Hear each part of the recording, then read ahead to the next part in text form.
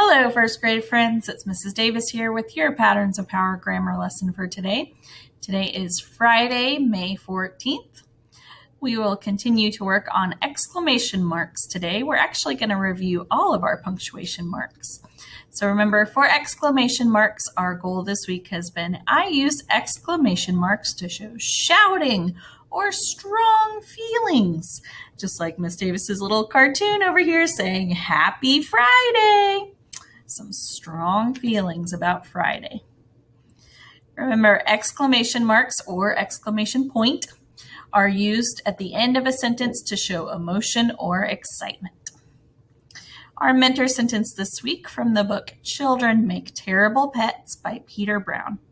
Mom, look what I found outside.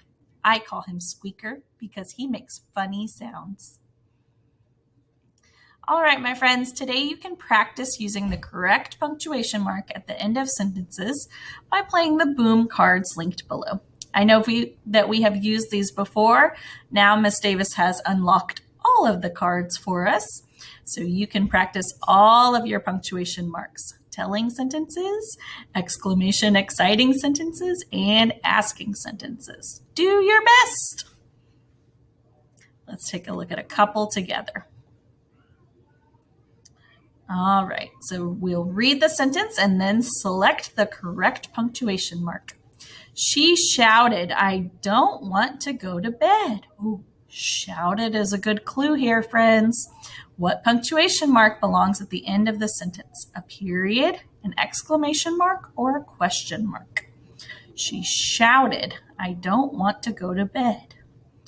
Oh, remember our exclamation mark is for shouting or strong feelings. Next sentence, the girl has a little orange cat. What kind of sentence? What kind of punctuation do we need? The girl has a little orange cat. Well, I don't think there's strong feelings there. I don't think I'm asking because I don't see any question words, so I think I'm going to go with a period for this sentence. Yay. I am so glad my baby sister is finally here. Aw. Let's stop and think. What punctuation mark belongs at the end of the sentence? Period for telling, exclamation mark for strong feelings, or a question mark for asking. We're definitely not asking.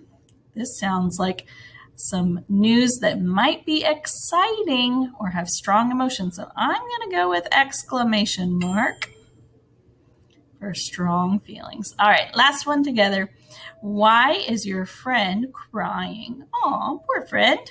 What punctuation mark belongs at the end of the sentence? Period for telling sentence, exclamation mark for strong emotions or shouting, or a question mark for asking. Why is your friend crying? Oh, I spot a question word. That one will be our question mark. All right, my friends, we're going to stop there so you still have some more boom cards to work on. Miss Davis will leave the rest of those for you to practice your punctuation mark today. So remember, friends, this week we've talked about exclamation marks. Remember, you can help your reader by using exclamation marks at the end of your exciting sentences. Woo!